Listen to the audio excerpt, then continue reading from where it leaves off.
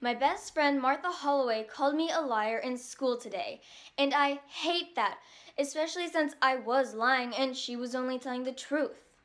You know all those times people would tell you that lying is the worst thing you can do, and then turn around and say something like, but when it comes down to protecting someone, lying really isn't that bad.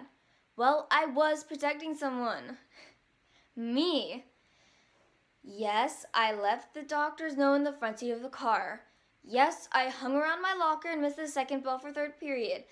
Yes, I made up the excuse that the student council meeting ran too long. Yes, I'm not in student council, but that is not a reason for Martha Holloway to open her big mouth and rat me out just because.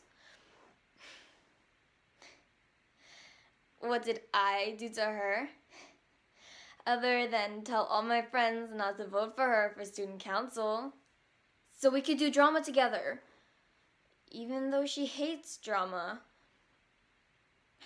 Anyways, now I have to bring in 2 notes tomorrow, and I'm never going to talk to Martha Holloway ever again.